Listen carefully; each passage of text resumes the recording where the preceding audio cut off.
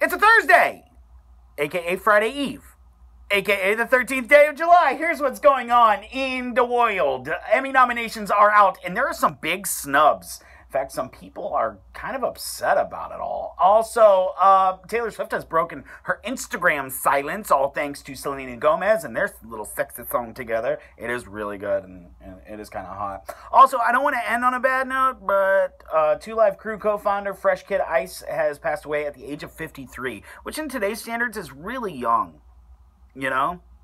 Just throwing that out there.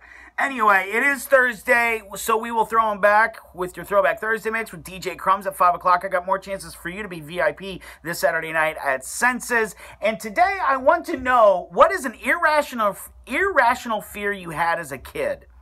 We all had them. But what was the most irrational fear? Like, I always thought, like, I was going to catch dysentery. I didn't know what the hell it was. But you know, you played it in Oregon Trail, and you were like, "Oh my God, I have dysentery! I hope I don't get it in real life." You know, but anyway, I was fearful of that. Anyway, let's talk about that today.